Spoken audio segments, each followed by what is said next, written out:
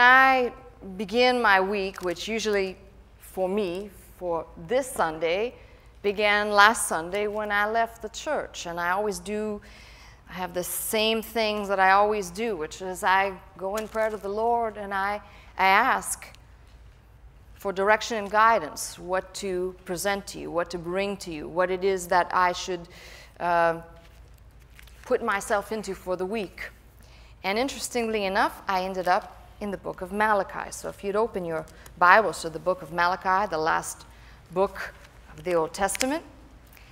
And while you're turning there, I want you to do something for me today.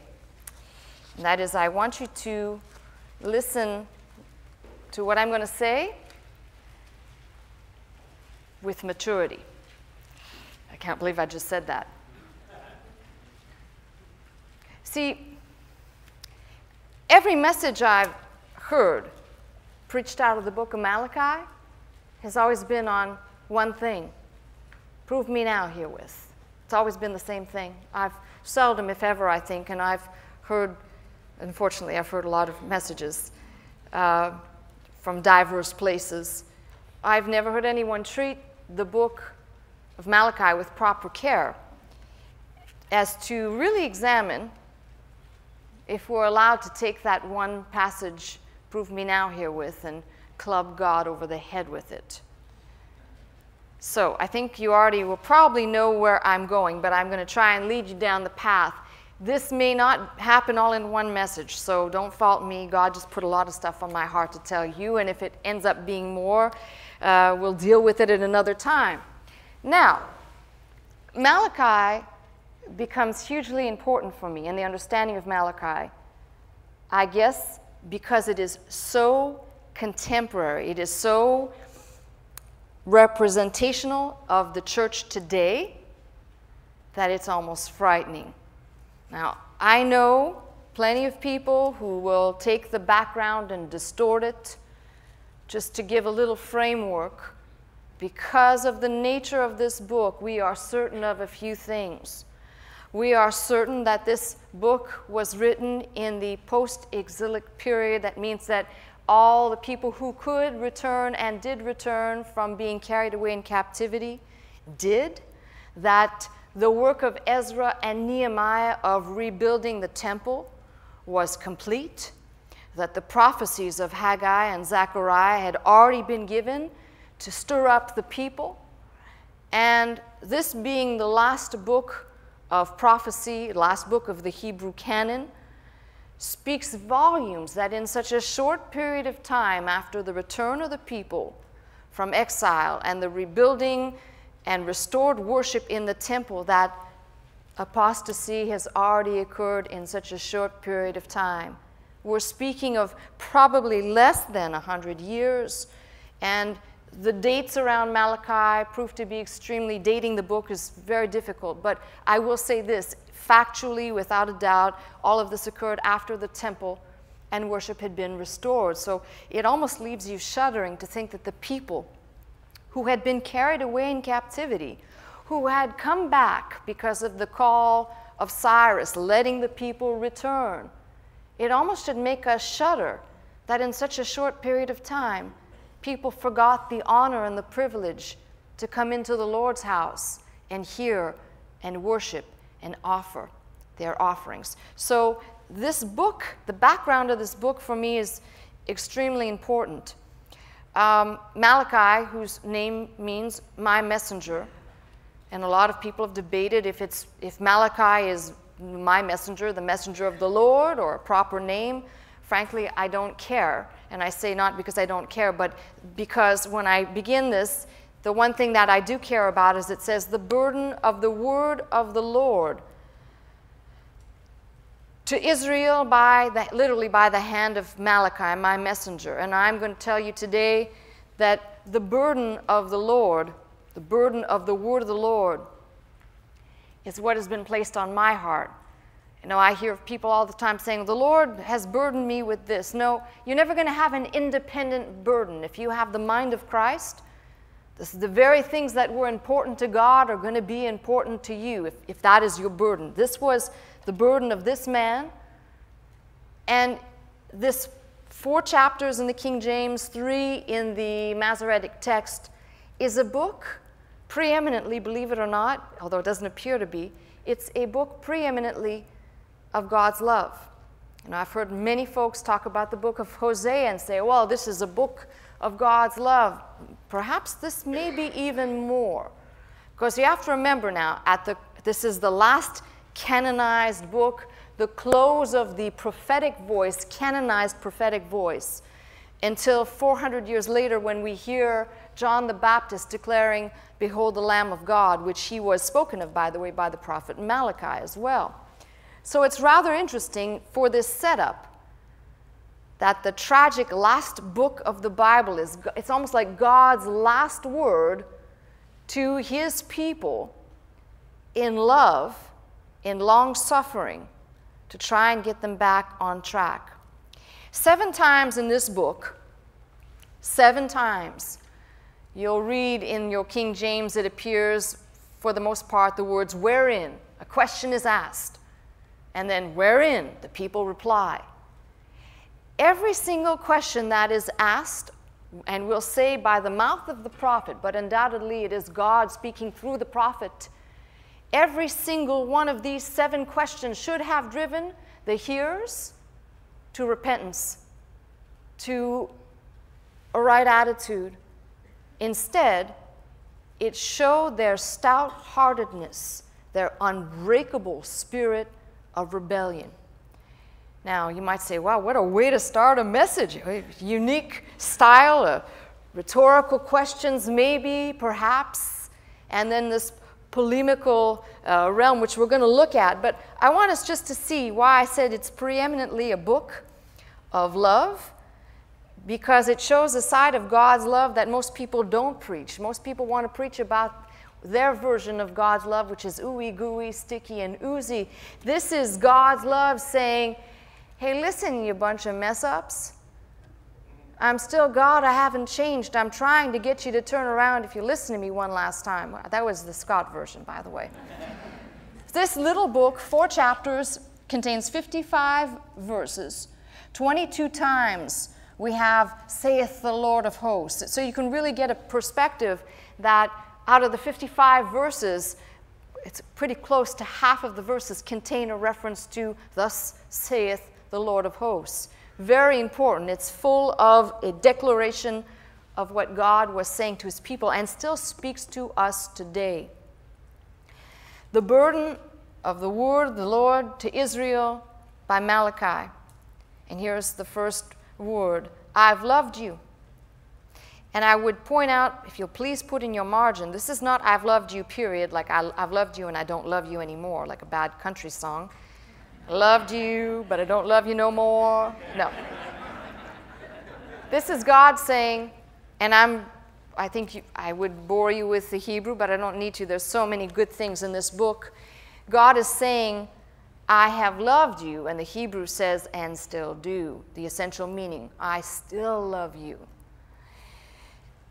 And here's the first reply to God's declaration of love. Yet you say, wherein hast thou loved us? God is put on the pressure point with each one of these questions to be on the defensive and defend himself. And the first thing that is said here, wherein? How? How? How have you loved us, God? Now, just that at the starting point, if we were just, I may not get to where I'm going, so bear with me. Just that at the starting point is pretty shocking. God says, I've loved you, and I still do. How, God? How could you say you love us? Tell us how. It sounds like a bad old marriage, doesn't it? Was not Esau Jacob's brother, saith the Lord, yet I loved Jacob. I hated Esau, and I know there's much debate about how could God say he loved Jacob and hated Esau. And I would say to you, put on the spectacles of the whole Bible and understand that God chose Jacob.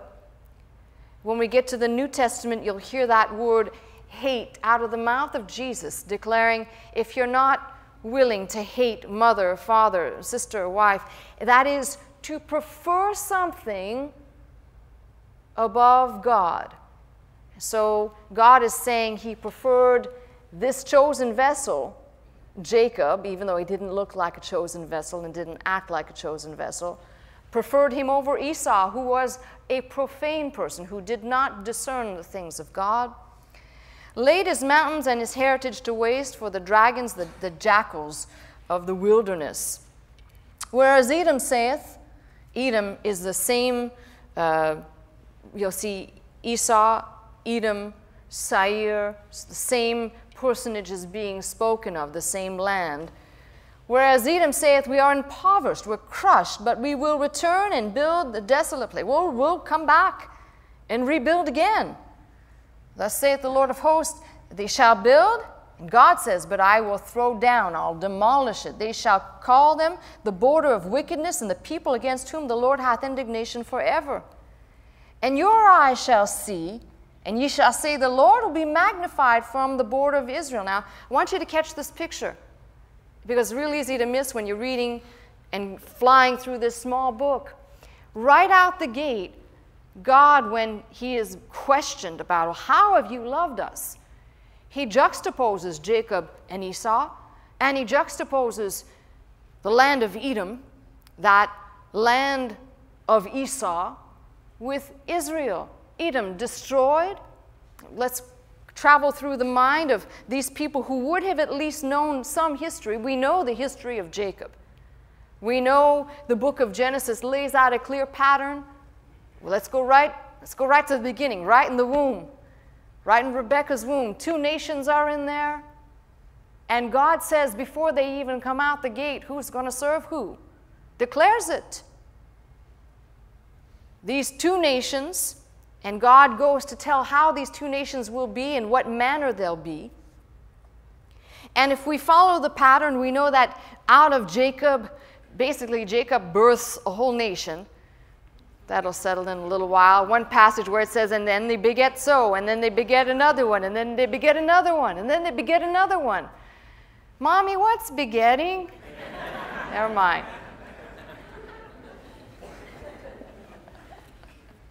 They just did a lot of begetting in those days. But if you follow that whole history, the promise that was given to Abraham, that was carried through to Isaac, that was carried through to Jacob, that then these people are now in Egypt because of Joseph being incarcerated and now ruler in Egypt. Now the whole lot of the family is now in Egypt, and we know at the death of Joseph, a Pharaoh was risen up who knew not Joseph, and the people came under the bondage that was spoken of to Abraham. When it was declared to Abraham, your people will go in, and 4 generations later they will come out richer than when they went in. This was all spoken of by God and foretold. So we know the lot of Jacob rather. We know that God chose this line. We don't hear too much about Esau. We know that Esau sold his birthright for a bowl of stew. He didn't have respect for the things of God. We know much about that whole picture of the 2 brothers, but then after Jacob flees, we don't hear too much about Esau anymore. And while Israel, the whole nation, Jacob's descendants, are in Egypt, it says of Esau's descendants, the Edomites, they were rulers and kings in their own realm. They had already established a hierarchy, if you will, with a rule. And so you can begin to see much is told about Jacob, very little about Esau, except that as you move through the Old Testament, you find that the land of Edom, sometimes called Seir, sometimes referenced by other names, that particular land was seized by David. And a little bit later, Amaziah seizes the territory of Seir, taking the capital city, Selah. So not much is said except for the fact that the prophets Jeremiah, Ezekiel, Obadiah, they all prophesy, by the way, even Joel prophesies of the wiping out and the desolation of Edom. So just in this small little framework, when God says, I have loved you and still do, it should have the eyes should have been opened immediately to the fact, wait a minute, God really does love us. Look at how He's preserved us. Look at how He's cared for us, even when we were carried away in captivity because we forsook our worship to Him. We were carried away in captivity, brought back by the grace of God, preserved. God, the response should have been, wow, God really does love us, and He still loves us. So immediately there's a juxtaposing of the two brothers, Jacob and Esau, and God is using this tool to say, I chose you, Jacob. Now you who are listening, the remnant, you are chosen. And the juxtaposing between the two nations, Israel and Edom. You see, it says here, they'll come back, Edom will come back and say, we're crushed, we'll return, we'll build the desolate, we'll rebuild. And God says no. And the declaration of God saying no has stood to this day. No. If you follow the last ruler of the Babylonian Empire, Nabonidus, after he conquers for a time that whole area, and then it suffers just one after another, the territory being seized by nomadic wanderers. It never becomes a great territory. It never really becomes anything again, fulfilling what God said, versus your eyes shall see, and ye shall say, the Lord will be magnified from the border of Israel. Two manners to display God's love to His people. Now, if you want to know what a burden of the word of the Lord is, can you imagine going to a people and trying to tell them and convey this? And it is a burden. Not, oh, I hate this and it's heavy and it's terrible. It's a burden to try and tell people even today, you know, God loves you. He still loves you after the 13th and 25th and millionth mess up. It's very hard. It is a burden to keep conveying the same message to people. And if that is what the Lord places on our hearts, which I believe He's placed on mine, this particular burden, the same thing, to let people know God has shown us by diverse ways that He still loves us. Now, you might be like some of these people and say, well, how could God possibly love me? Look at all the things I'm going through. Careful now. The next thing we're going to see, so the first place is the declaration of God's love for His people. And then the second thing, I want you to look at verse 6. A son honoreth his father, a servant his master. If then I be a father, where is mine honor? And if I be a master, where is my fear? Saith the Lord of hosts unto you, O priests that despise my name. And you say, wherein have we despised your name? Now, this is kind of crafty where we're being led here. Each one of these indictments is to say, God says, I love you, but the people put God on trial and say, prove it, God, show us. We don't believe it. Now, here we are again. God's being depicted as a father, and even in the natural, we're told, even just by the mere commandments at the beginning, to honor our father. And just in the mere carnal realm, a slave would honor and fear and have reverence for his master. And God says, I'm supposedly this, and you can't even muster up fear and reverence for me? And they say, wherein have we despised your name? Well, you offer polluted bread upon mine altar, and you say, wherein have we polluted thee? There is not a possibility today, friends, I'm telling you, of reading this book and concluding that the sum total of this book should begin with God puts up with a lot of stuff. I mean, thank God we serve a God just the way He is, because this tells me, I mean, and I've said this before, if I was God, I'd just zap a finger and zzz, just wipe Him off the map. Well, how can you say you love us? And how can you say that we've despised your name? And how can you say that we've polluted you? Now here come, and this is a pretty severe indictment against the people. And you might say, well, how does this apply to me today? And I'll get to it. See, this whole book, the whole book, talks about giving, not just the passage of Malachi 3:10. The whole book is giving to God how he sees what we do. And I said it's a modern message. I don't care what anybody wants to say. This is the most modern message you're going to get out of the Old Testament here. Ye offer the blind for sacrifice. Is it not evil? If you offer the lame and sick, is it not evil? Offer it now to your governor. Will he be pleased with it? Now, let me just put a footnote here. Why I said this is definitely after the time of Ezra and Nehemiah. Nehemiah was the last civil governor among the people. And it's pretty clear that perhaps Nehemiah may have still been alive at this time and may have returned to give an accounting of some type to another land. We can deduce that out of some of the chapters out of Nehemiah's book. So there was a civil governor. God is saying, try offering your garbage to a mere human. Try passing off your bad sacrifices, your bad offerings, the things that were crippled, that were lame, try and pass them off to the governor and see if he'll accept them. If he accepts them and he thinks they're good, what I'm saying here is what is being said. Try passing off your garbage offering to some human ruler, to some civil personage here, and see if they accept it. And now I pray you, beseech God, that he will be gracious unto us. This hath been by your means. Will he regard your person, saith the Lord of hosts? Who is there even among you that would shut the doors for naught? Neither do ye kindle fire on mine altar for naught. I have no pleasure in you, saith the Lord of hosts. Neither will I accept an offering at your hand. God is saying, stop these pointless offerings. Huh? Are you saying God told the people to stop giving their offerings? Yes.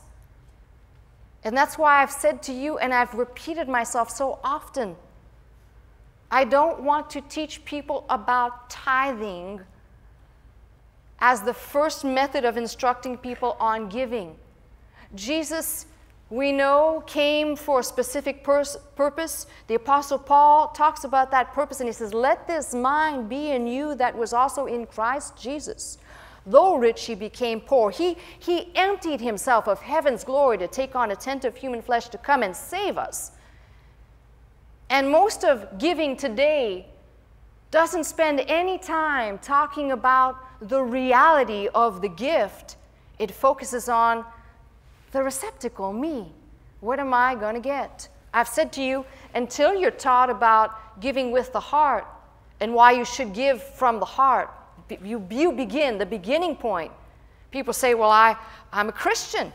Well, the barometer of your spirituality, friends, is going to be by the way you give, not because you try and exemplify what giving looks like, but because the Spirit of Christ lives in you, the greatest giver of all times, living in you, and will make you a giver. I don't have to come up with the gimmicks to tell you why you ought to. I can declare what the Bible says, but I know for a factual basis that when God comes in and takes up residence in here, something marvelous happens. You find yourself doing things you never would have done otherwise, because of the gift that's placed in you. So when people talk about, where you say God doesn't want the offerings of the people, that's right. In fact, Malachi is not the only person to say it. Isaiah back there said, stop the offerings. God doesn't want them, because there was just this rote performance. I'm telling you what I see going on in much of Christendom today. I see lots of people trying to coerce the people. Come on now, give it your best. Come on, empty those pockets. Come on now. They give you a dollar amount. Here's what you're going to give today to the Lord. I almost felt that was for real for a minute there. The problem with all that, why does God need a gimmick? Why does God need my garbage? Because that's the way a lot of people give. You see, when I said this is a modern message, a lot of people give to the church, and please don't raise your hand. You know, I've heard folks say, oh, you know, we got this really dilapidated table over there in the garage, and Goodwill won't even come get it. They don't even want it. We'll give it to the church. They always need stuff. You know, it's got one leg, it's in the corner, it's barely standing up, it teeters like this. We'll give it to the church. They could use a table. For what? Firewood?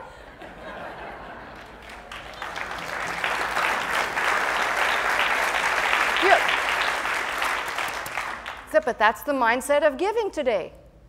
Give God your garbage. No, listen.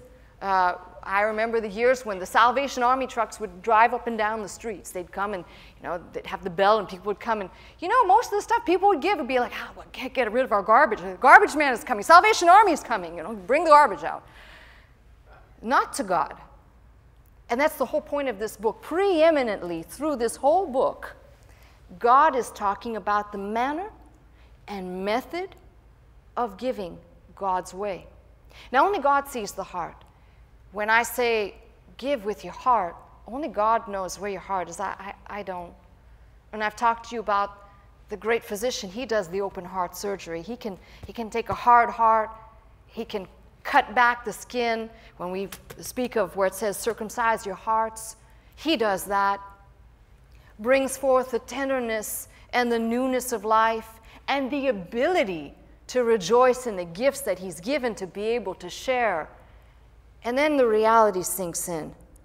If that is the true epitome of the Christian experience, excuse me, can I just be colloquial? Why the hell are there people out there making all these ideas about why you should or why you have to, or the ideology behind giving, if it is something that has happened within you, which is not natural, then it goes without saying that your giving's not going to be natural either, which means not by man's means.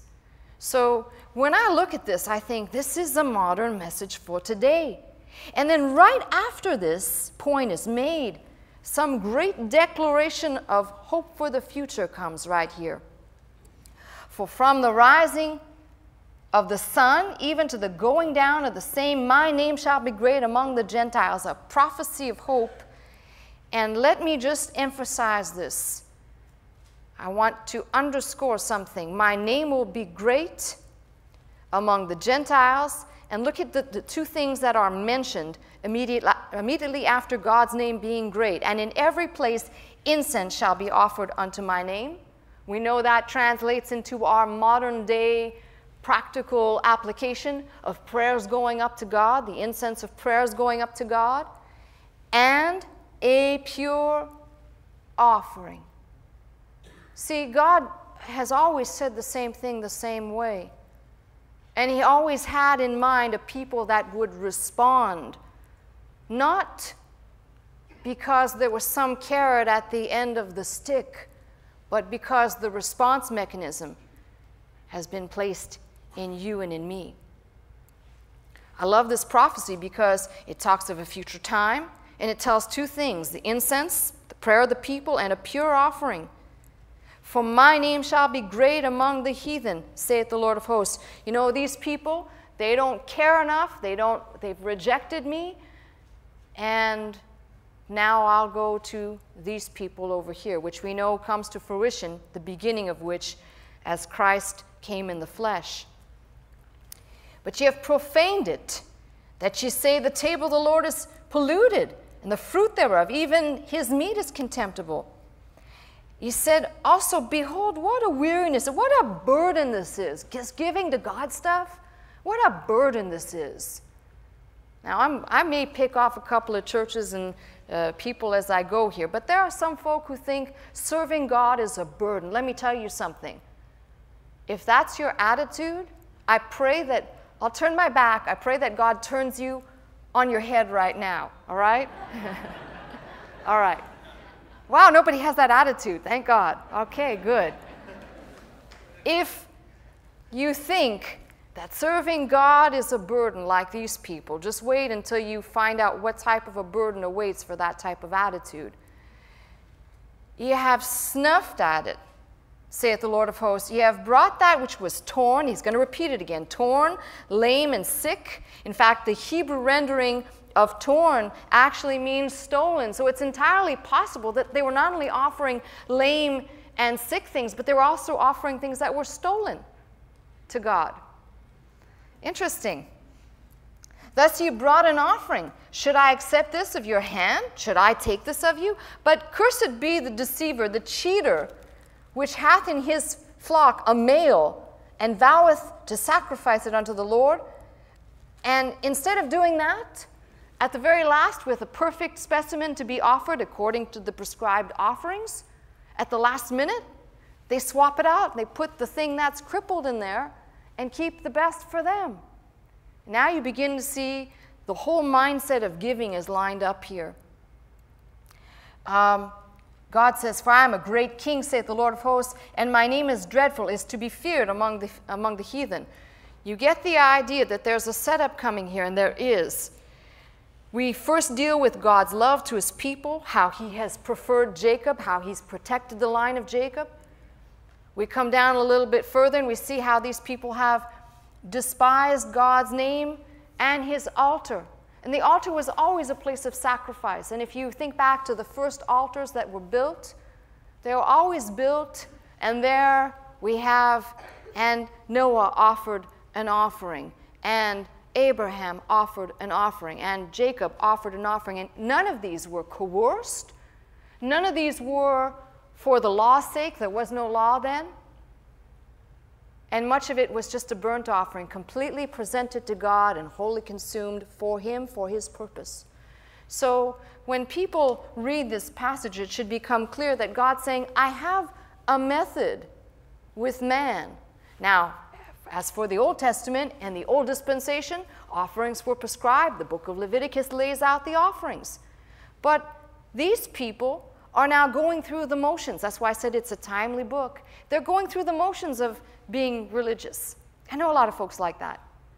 They go to church, sit in church, act religious, even have perfected the art of Christianese and speaking religious, saying things that, I don't know, when God hears them, what he's thinking. I'll leave that alone, because if I go off on that, you may never get me back. But here comes an admonition to speak to the hearts of the priests. And now, O ye priests, this commandment is for you. If you will not hear, and if you will not lay it to your heart to give glory unto my name, saith the Lord of hosts, I will even send a curse. You say, well, how could God say that he loves these people? Because the book started out that way, as the burden of the word of the Lord. How could you say that he loves these people, and he says, if you don't get your heart right, I'm going to curse you? Well, sometimes God has to do what he has to do to get people's attention. I'm sure here he was really ready to do it.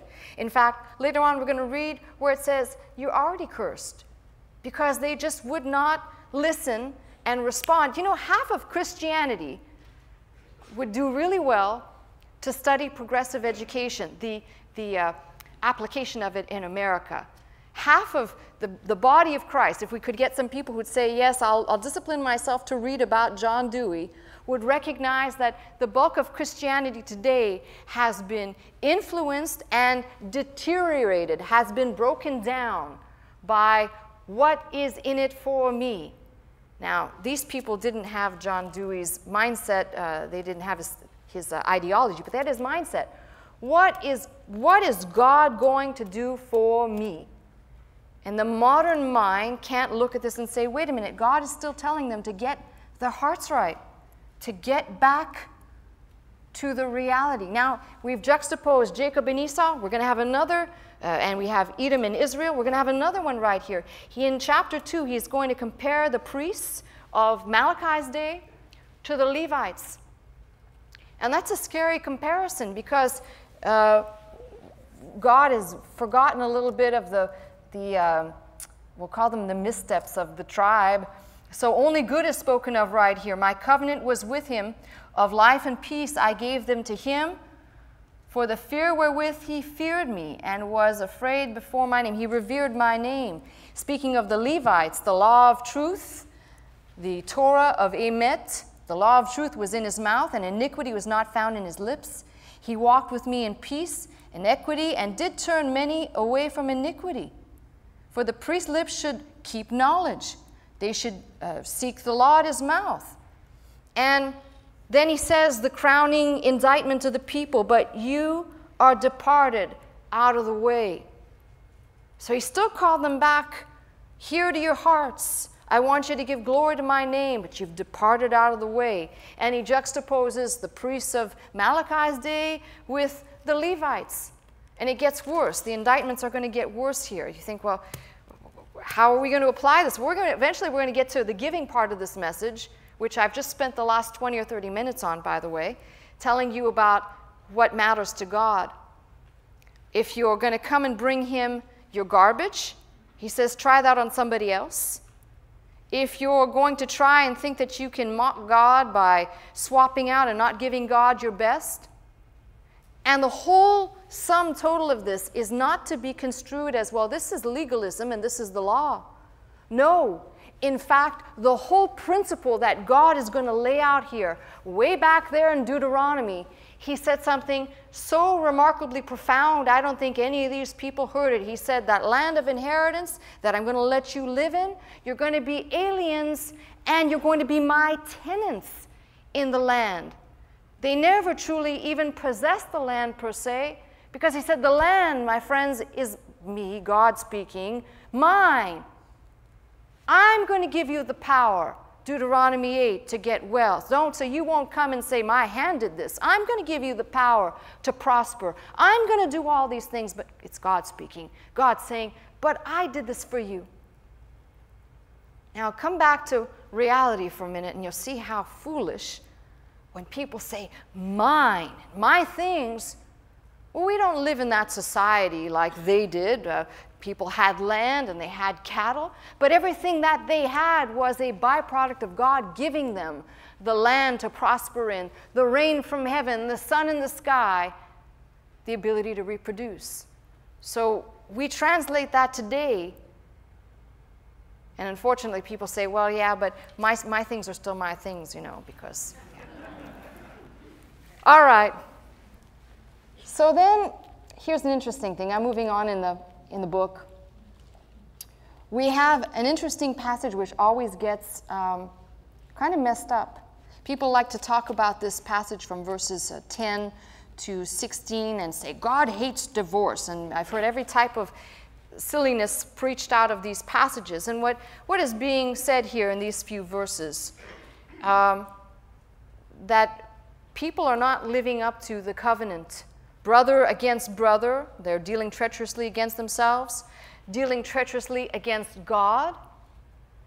And then we go down to the real root of the matter. They were disobeying God, so they took foreign women, and the possibility for these women to persuade the men to worship other gods, which we know that's the whole history of the children of Israel in their wandering ways, going off and serving other gods.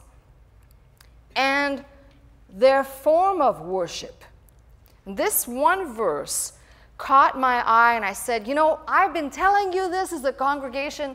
Now I feel like I just read it to you and say, see, I told you, all right? There's something delicious about this. In verse 13, basically God's saying, I have another thing against you. You're covering the altar of the Lord with tears and with weeping and crying out, insomuch that he regardeth not the offering anymore, or receive it with goodwill at your hand. What was happening here, those weren't tears of repentance at the altar. That was just a bunch of hoi polloi, emotional, oh God, help me, but it wasn't a crying out from the heart. And God says, you know, this silly stuff you're doing at my altar, all this activity of crying, the crocodile tears, the cry me a river, cry me a river. Yeah, that is God's song.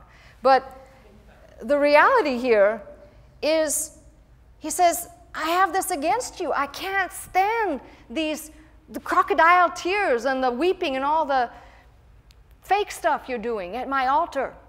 Because, see, God who knows the heart would know whether or not it's real. And he says, stop it.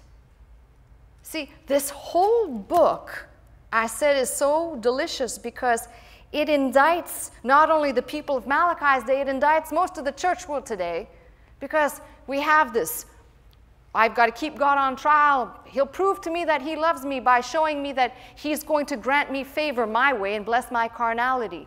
I'm going to keep God on trial by keep bringing him my garbage, my broken tables, and all the stuff that no one wants to even steal from me, and I'll call it an offering. And now we have the last of the insults here, this fake repentance. You know what I really believe? I'm going to tell you. I really believe that God has put something so incredible from all of these books that I've been sharing with you, from the messages of Hosea and Jonah and Malachi. There is a call going out. It's not Melissa Scott making the call. It's God making the call, telling people to turn back for real, to start back to your prayer life, to start back to your relationship with Him. I'm not your intermediary, and I'm certainly not the person trying to push you into it. I believe God is calling His people to a better, closer relationship. He's calling them back. All of these messages have lined up the same way, as if to say, however you hear this, however it's received, God is still calling the people back the same way. And staggeringly, if you keep reading this book, you discover nestled in here another, I can't believe they're going to say this moment. You have wearied the Lord with your words. You've made God tired with all of your professing down here. And they say, wherein have we wearied Him? How? How could we weary the Lord? We precious people of the earth, we chosen wonderful children, how could we weary the Lord? You ever meet people who just think they're so special? Like that. When you say, everyone that doeth evil is good in the sight of the Lord. You know, we've all done that. We've all at some point, we've been like Habakkuk and said, God, how can you be blessing those people over there? They're corrupters, they're thieves, how could you be doing that? I got to tell you something. The Lord's been dealing with me a lot on this very subject, because I've, for a long time, been saying, Lord, how could you bless that activity? Or how could you bless those people? First of all, that's God's business. But you ever heard of making a deal with the devil? Because a lot of folks do that too. They'll sell their soul for whatever it is they think they can get in order to prosper in the here and now. You ever see the movie, Oh Brother, Where Art Thou? Guy at the Crossroads? Great musician, huh? Yeah, exactly. If you haven't seen the movie, you'll forget about that reference. It doesn't matter. But some folks will say, well, God now must be prospering that, because God is endorsing everyone that doeth evil is good in the sight of the Lord. They had a bad view of God's justice. And He delighteth in them. Oh, these people here who are wresting the scriptures, who are deceiving the saints, who are leading people, God must delight in them. God is saying, you fool. This is why I said to you, this is what's wrong with the church. People are afraid to stand on the word of Jesus Christ. People are afraid to say nothing but. I don't need the add-ons. I just need this word rightly divided to stand on with a sure foundation. Let all the other people go in the ditch. Jesus does say, let the blind lead the blind, and if they fall in a ditch, leave them there. Go on about your business. That's why I love Jesus. He delighteth in them. Or where is the God of justice? It says of judgment, but is God going to correct these wrongs? Hey, brothers and sisters, let me tell you something. This is the one reality check here. God may not correct the wrongs in the now, but you can guarantee when the flames of hell are singeing and forever burning, that's when God gets to correct. You know, and it's correction that lasts forever. It's an eternal correction. So, you know, what would you rather have? Somebody get a little slap on the wrist right now, or correction forever? Yeah, that's what I said. So it doesn't bother me. It shouldn't have bothered you. It shouldn't have bothered these people. But they had a wrong idea of who God was. And immediately following this, amazing prophecy, chapter 3, from verses 1 through 5, is a prophecy of the coming of Christ. The forerunner is the announcement by John the Baptist, announcing the coming of Christ, who will come into His temple, and the telling of how God is, the Lord Jesus, will be the purifier, how the Lord Jesus will be the vindicator. And all of this is lined up, woven right in the middle. And then immediately following that prophecy, you get to God saying, "For I am the Lord, and I change not. Therefore, you sons of Jacob are not consumed." I mentioned Jacob again. Why? Second time now. See, the comparison is still going. God is saying, "I'm long-suffering. I've got this plan of redemption that will come. It will come to pass. But yet you still put me on trial. You say, 'How have we done this?' And how could you say that, God?" You know, not one of these responses says, "Oh, Lord, I see it. We've sinned." You know, it's the toughest thing to explain to people, especially some of you new people that come to the church. God hates excuses, and so do I. And I try not to give them when I've gotten my tail busted for whatever it is. God hates excuses. This must have just absolutely frayed the fact that here he is long-suffering, and not one of these indictments, not one of them produces a repentant attitude. Oh, don't ask me if I want that job. I told you Jonah had good results. He went into the great city of Nineveh, and his message was, God's going to destroy it in 40 days, and he left. Good preaching. They must have believed him because they all repented. Lord, give me a message like that, all right? But God says, "For I am the Lord, and I change not. Therefore, you sons of Jacob are not consumed." And tells them from the history of their fathers how they went away from the ordinances. Now, I want you to circle this word right here, return. Return unto me. Oh, here she goes with her grammar bit here, but it's a quick one, trust me. Return, which we've said many times, the Hebrew word, shub, and right here, it is an imperative. Love it. God's saying, okay, had enough of being nice and listening to your stuff now. I'm telling you what to do. Now, ironically, there are 3 imperatives that are going to come out of this. And ironically, we know the end and the sum total. The people didn't change their ways. But God says, return unto me, and I'll return unto you. Now that may sound strange, but listen to what they say. How shall we return? Now they're not asking for directions. They're saying, what are you talking about, God? We're in the synagogue. We're the church. What are you talking about return? We're already here. Look at us.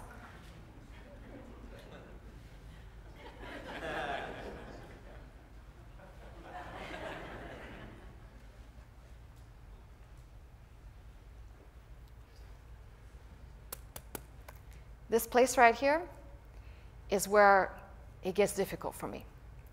Because I said this was a modern message. So many people hear the word return and repent.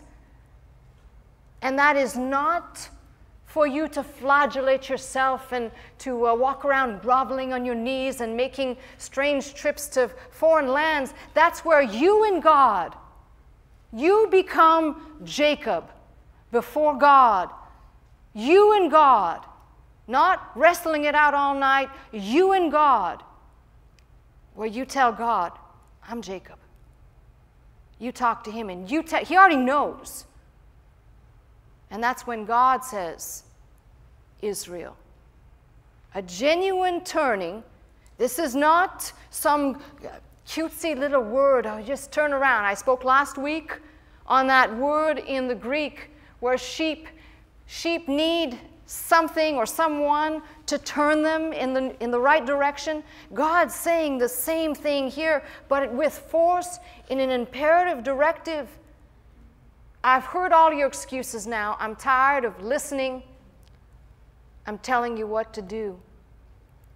To be that bold, and forgive me, but to be that bold and see the pacifiers that are put in people's mouth in the name of Jesus, rather than saying, friends, I don't need to have gimmicks or scare tactics. I just need God's word, and God's word has the power to go right to the heart, to be released, and to get you and me back praying, fasting, reading his word, giving him what he requires, not because he mandates it, but because we joyfully do it with the right attitude.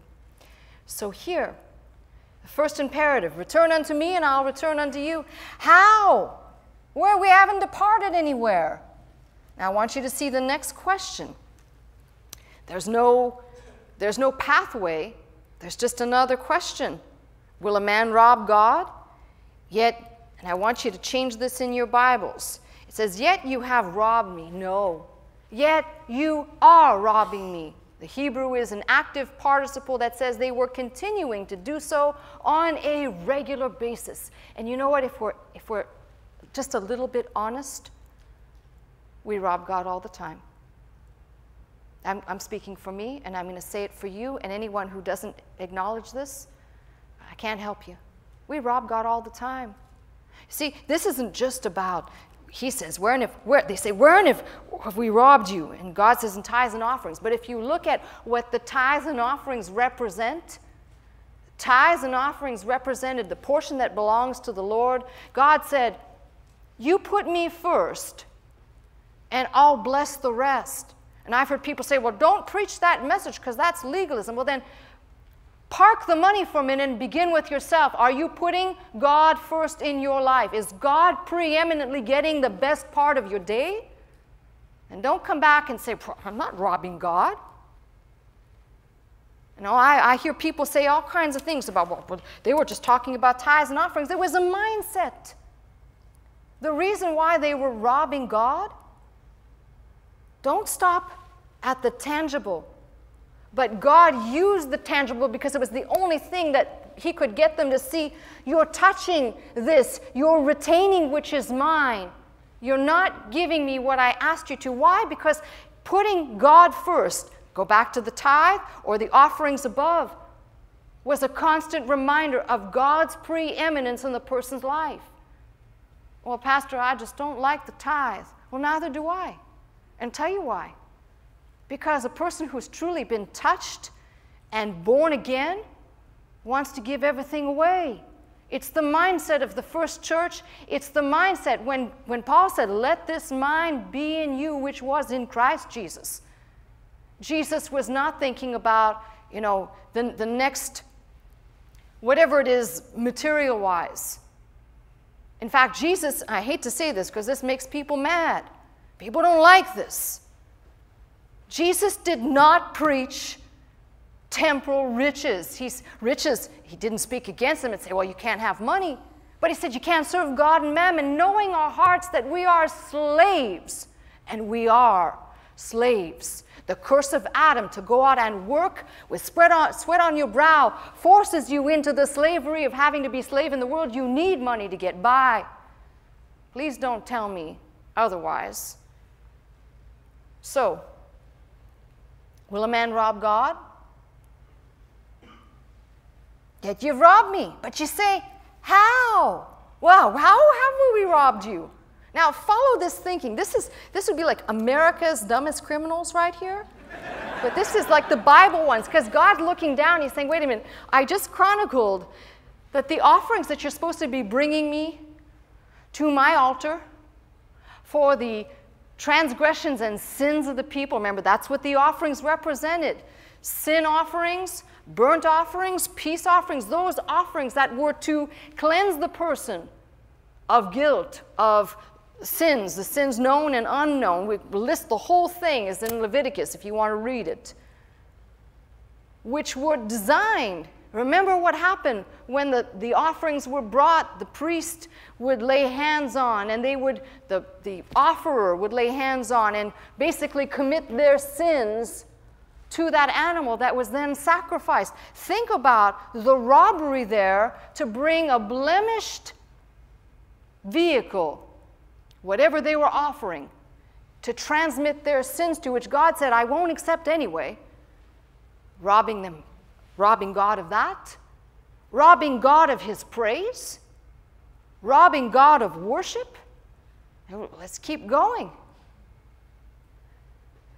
How have we robbed you in tithes and offerings? Now I said I asked for maturity because it takes a mature mind to deal with this whole book. Why I'm doing this big giant covering almost the whole book is because I don't want people ever to reach into this book and play like God is a slot machine. God has some prerequisites that come before this prove me now herewith. He starts first by saying, I'm God and I change not. Imperatively, turn back to me. He's no longer saying, please, I plead with you. Please remember me. Forget not the Lord thy God, which led thee out of Egypt, out of the house of bondage. No more of that. Done being Mr. Nice Guy here. He says, return, imperatively. And he says, you're cursed with a curse. For you have been robbing me. Again, another active participle. On a continual basis, they have been robbing me. Even this whole nation. Bring ye all the tithes into the storehouse, that there may be meat in mine house, and prove me now herewith, saith the Lord of hosts. Now be careful, because I tread on this very, very carefully, where people would say, well, so you mean to tell me the tithing principle is I put God to the test? Well, the Hebrew word for prove is a testing word. It's also to inspect. It's to scrutinize. There's a more profound meaning going on behind here. Let me just say, first of all, the first imperative, return. The second imperative, bring. God doesn't say, now, if you'd like to. He makes it an imperative now, and he's saying, bring. Return to me and bring. Oh, I don't like this. I don't like this at all. Well, let's see what's really going on here. He says, prove me now herewith, saith the Lord of hosts, if I will not open you the windows, plural, of the Hebrew reads of the heavens, and pour you out a blessing, and you see all the italics there, there shall not be room enough to receive it. Now that's only one part of a promise, but let me start right there. The windows of heaven.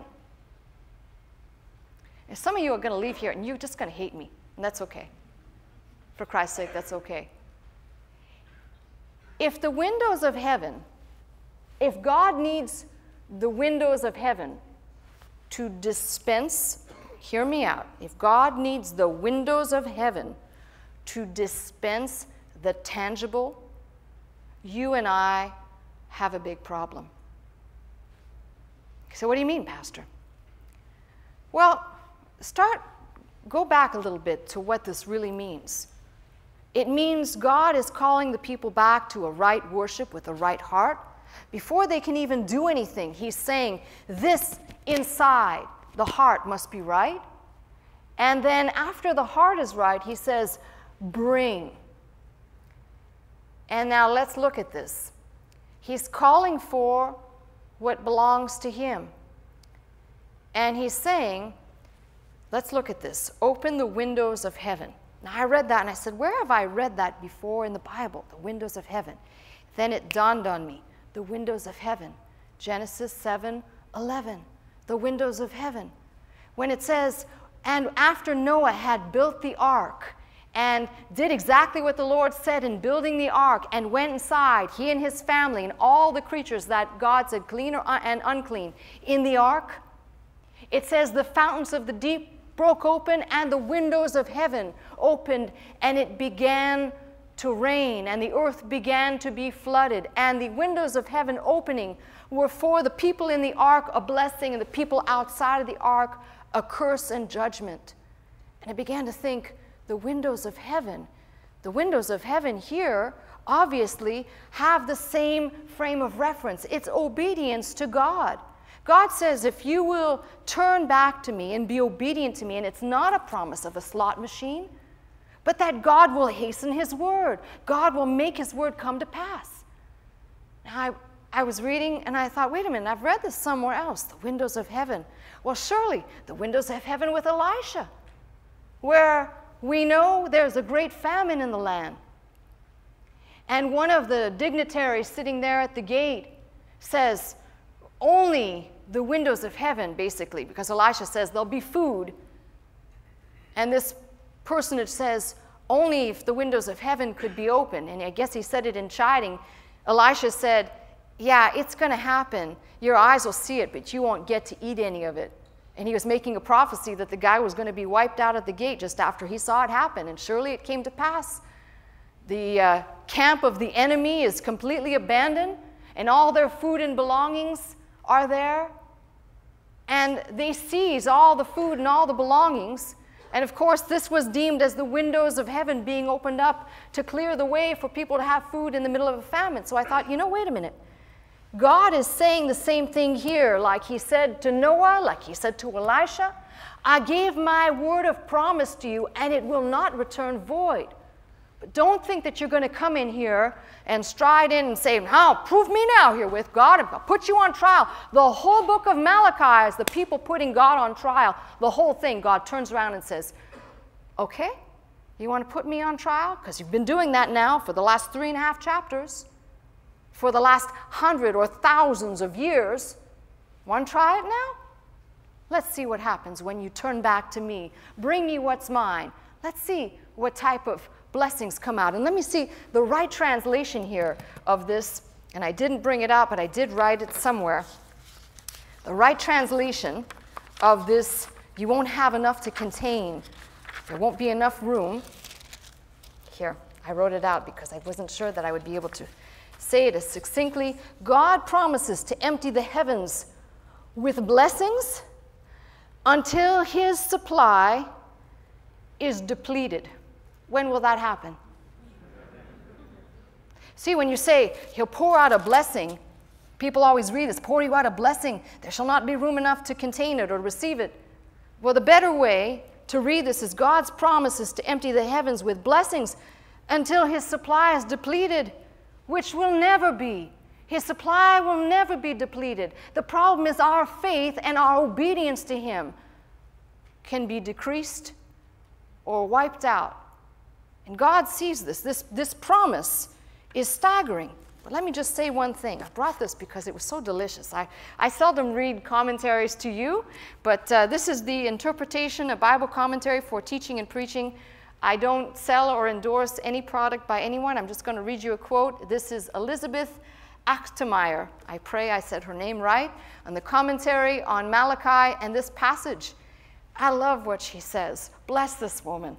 I'm telling you. She says, it's not a tit-for-tat arrangement, not a vending machine concept of God, not a bargain by which Judah makes an investment and receives a reward in return. Do you know how tired I get of people saying, invest into the kingdom of God?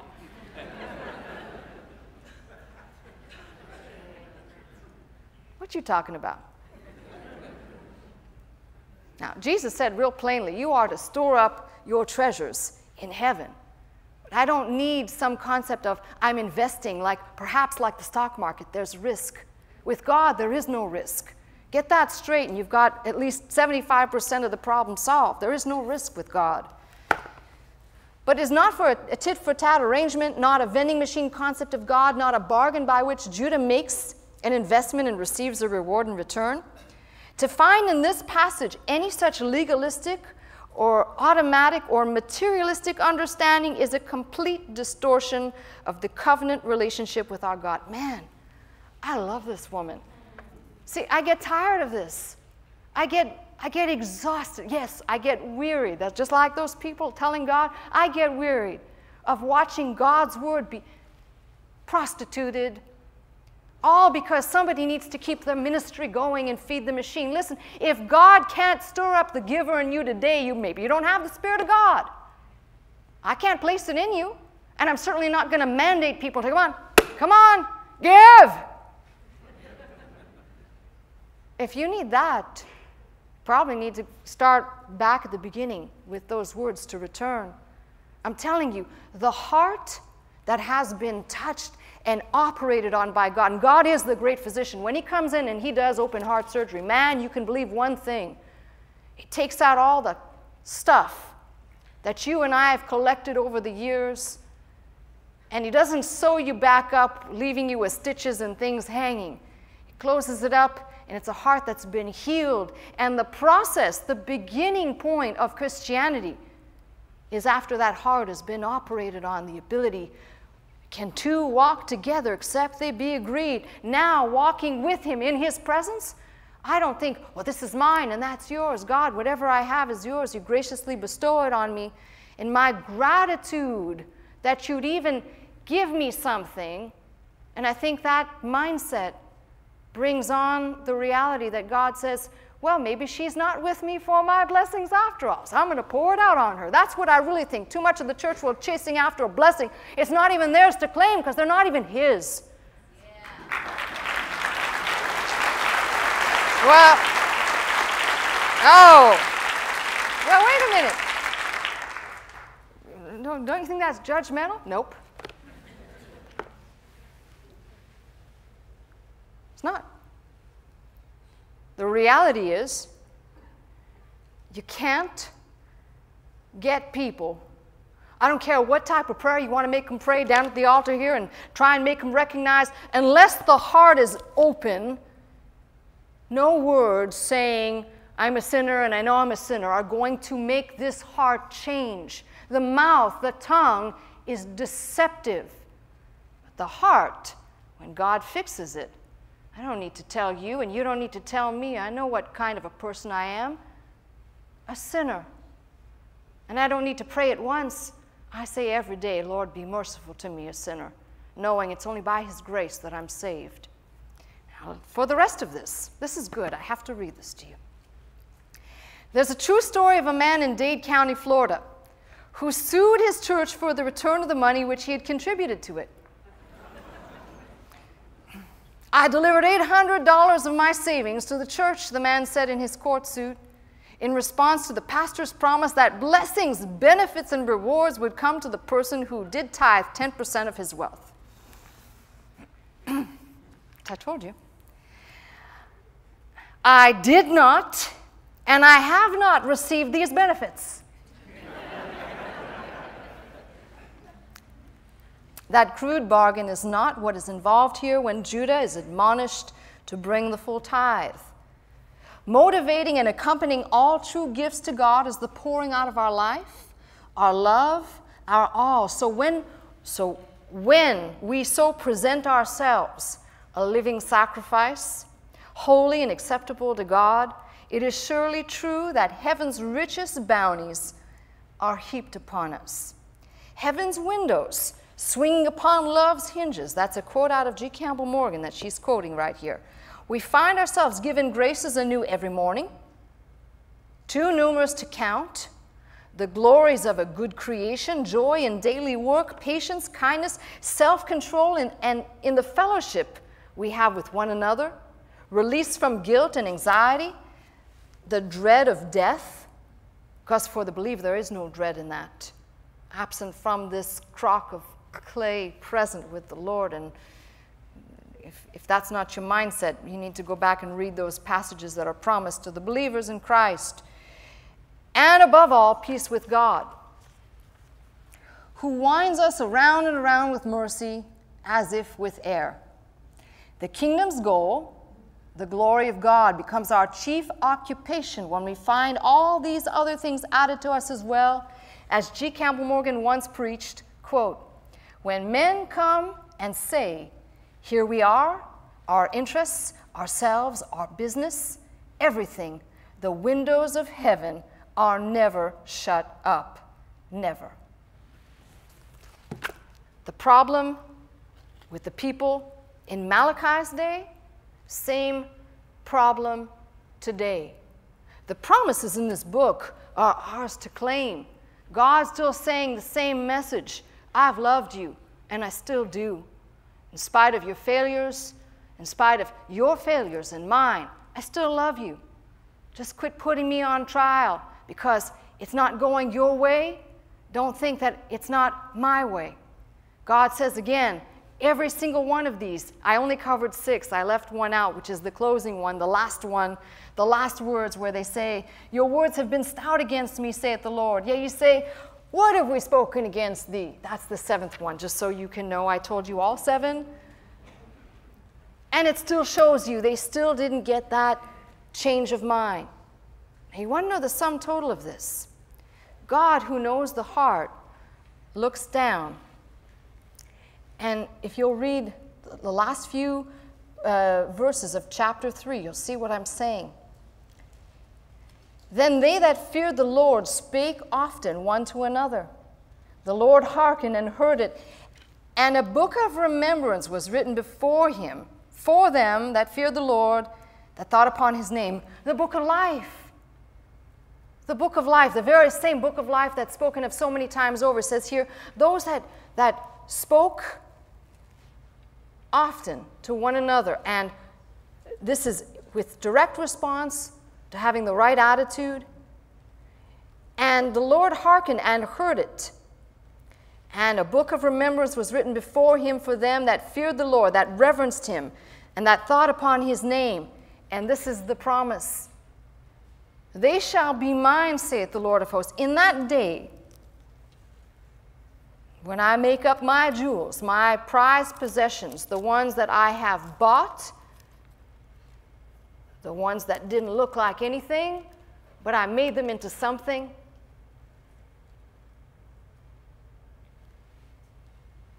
And I will spare them, as a man spareth his own son that serveth him. Then shall ye return and discern between righteous and the wicked, between him that serveth God and him that serveth not. And I just tell you today, as the sum total of my message, God, who sees the heart, knows when we are worshiping him. It's not all these outward signs and all the entertainment and all the exteriors and the fluff. God knows what's going on in our hearts. God knows the struggles, sometimes even the inability to express ourselves in prayer and in worship. He knows about that. And I'm telling you one thing, he sees the manner and means which we offer our offerings. This book speaks preeminently of how we are to approach God, beginning with the heart, and everything that we bring before him, beginning with ourselves, Romans 12, which was just quoted by this commentator, and everything else. That there should not be a mindset that says, wait a minute, I'm not going to take this correction, not from God and not from Pastor Scott, not from anybody else. Well, whoa!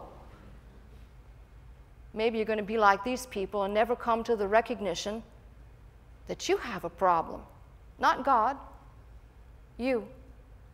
And God can still work those problems out, but the one thing that he needs to have happen is the attitude. And I hate to use catchphrases. It drives me nuts when people do this, but there should be an attitude of gratitude. Please don't say that I said that.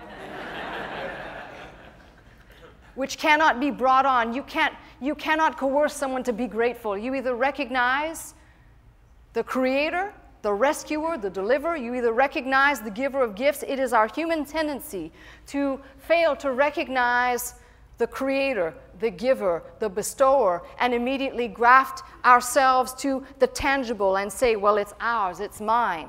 Creature, possession, it's mine. So I bring this to a close by telling you, even a man like David, in his whole history given to us, he gives a good capstone to close this message with.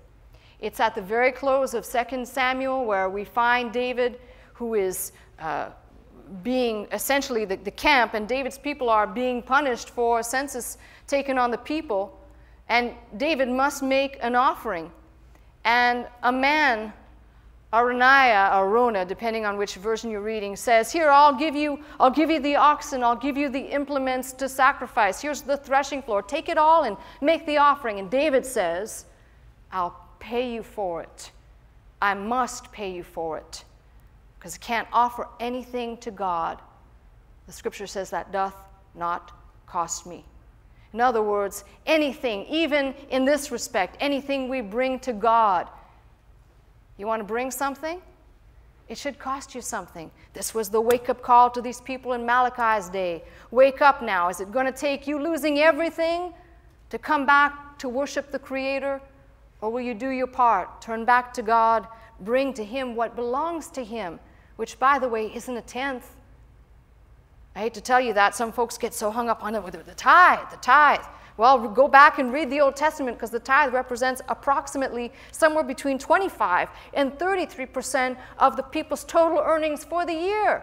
Some people say, oh, the tithe. Well, you'd be happy that somebody's telling you about 10% if you're starting out, because most people don't understand. There were second, third tithes. There was many different offerings to be offered. But the main ingredient that needs to be underneath it all, whether you're bringing a tithe or an offering, is that the heart be right with God, that in the manner and means in which you present your gift, God is looking on the heart. I cannot see it, but he can. So the message from Malachi is God still loves us and puts up with so much of what we call offering and worship. It's time to roll up the sleeves, and for some of us to get back to the basics and get busy in doing what God has called us to do. That's my message. You've been watching me, Pastor Melissa Scott, live from Glendale, California at Faith Center. If you would like to attend the service with us Sunday morning at 11 a.m., simply call 1-800-338-3030 to receive your pass. If you'd like more teaching and you'd like to go straight to our website, the address is www.pastormelissascott.com.